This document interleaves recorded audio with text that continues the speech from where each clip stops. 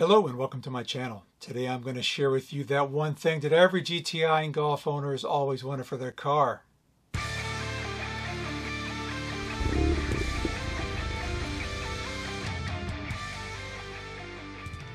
Okay, maybe not. Welcome back and thanks for being here. I have been interested in doing some camping for quite a while.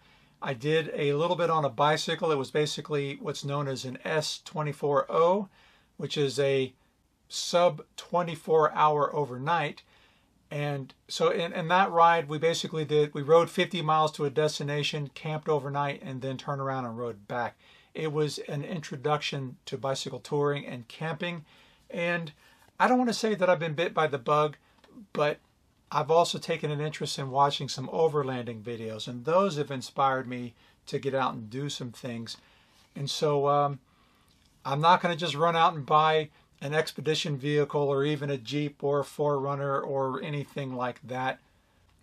I need to make sure that I like camping before I try to invest in any of that stuff. So I want to try some camping still. I didn't do any last year because things just didn't work out, but I am still outfitting and getting stuff and hope to get out there soon. So that's a long intro for, hey, check out my awning. But I said that I've been watching some overlanding videos, and one of the channels that I watch is called Soft-Roading the West. And this guy explores BLM land and national forests out west in his Subaru Forester, and he does pretty well with it.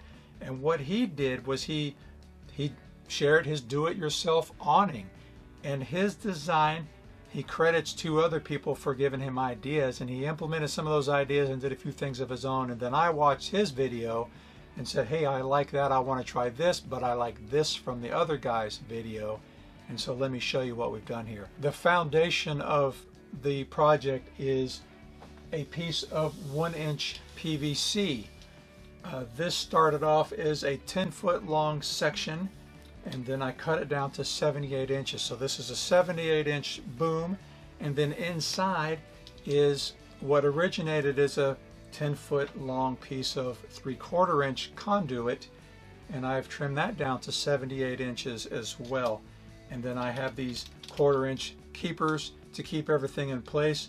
And so when I take the cap off, I take off all three of the keepers, and then I extend my boom out to about 10 feet of width. They're all marked with holes, and so this pin here becomes the center of the 10 by 10 awning, and then I lock the awning into place using these keepers.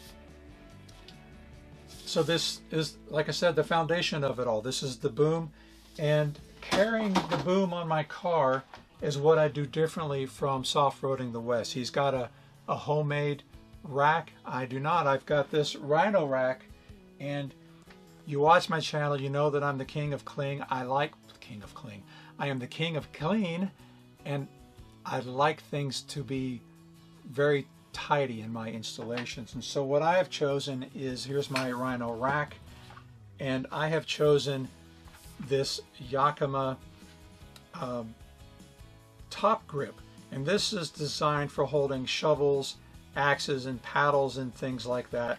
It's lockable.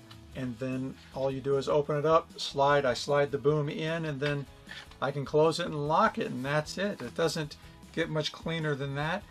I'm not terribly worried about somebody stealing my $15 boom. I guess with my clips it might be $20.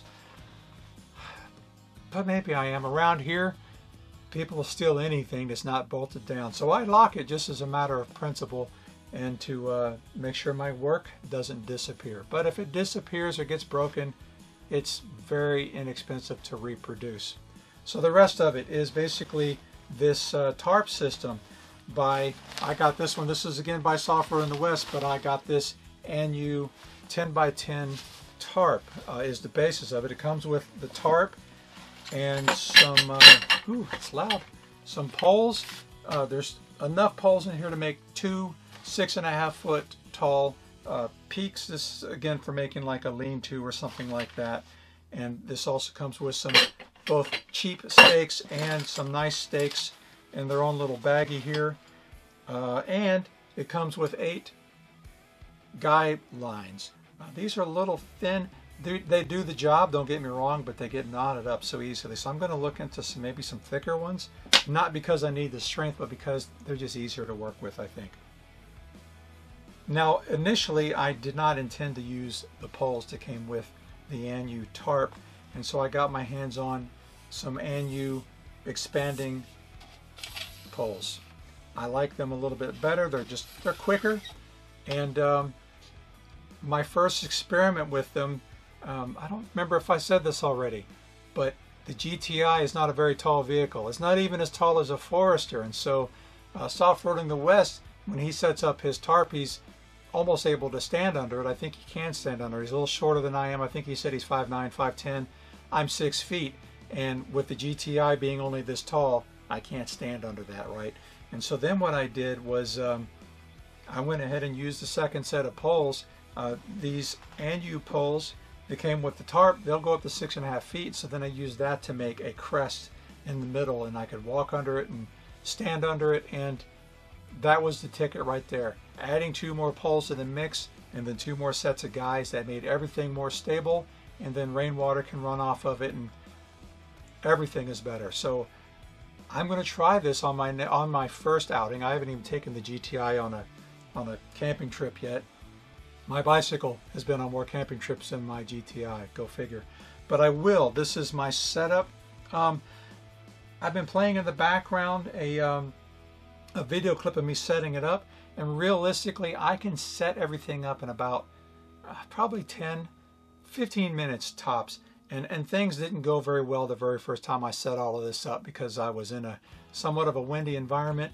I was experimenting with something different. When I ran the boom out, I didn't secure the center pin, and so when the wind caught up underneath the tarp, it pulled the boom back in a little bit and just made everything a little bit wonky, and then I wound up knocking it down, looking a little clumsy, but that's all part of the learning process. But now if I needed to set this thing up, I think I could do it in about 5 to 10 minutes.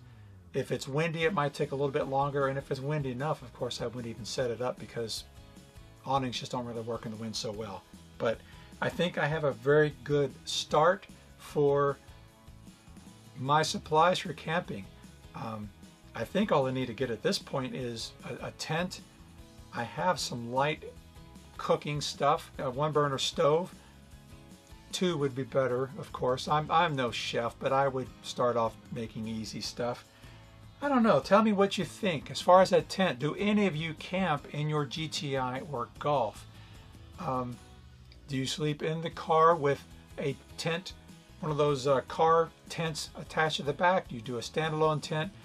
I considered a rooftop tent, but that's a lot of money. I don't want to dive into expensive stuff initially. I want to make sure I like it first, and is this a lifestyle that I think that I could embrace?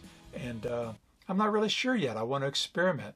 I'm in my 50s, and I haven't been on a good camping adventure since I was a kid. So basically I was being supervised by my parents, and then I had some adult supervision when I went on the bicycle trip a couple of years ago, because it was a couple of seasoned touring bicyclists teaching others how to do it. It's kind of an introduction to it. And so I haven't done anything without some supervision, but I'm going to get out there and do it and see what I think. And if I like it, then the next step in that process would be to get a more capable vehicle.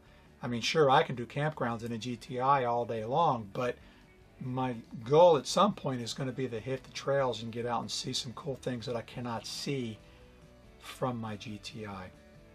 Anyway, tell me what you think of all of that. I'd love to hear from you. Post in the comment section below, and so far I'm able to answer all comments, and so I appreciate hearing from you. Next week I think I'll be able to share with you more about the ham radio, my progress. I have made some progress on that. I might have hinted to you that I've done some expansion, and you'll be intrigued by that, either impressed or what the hell is he doing, because it's a little out there for a GTI owner, but check it out next week. Thanks for being here, and I'll see you next time.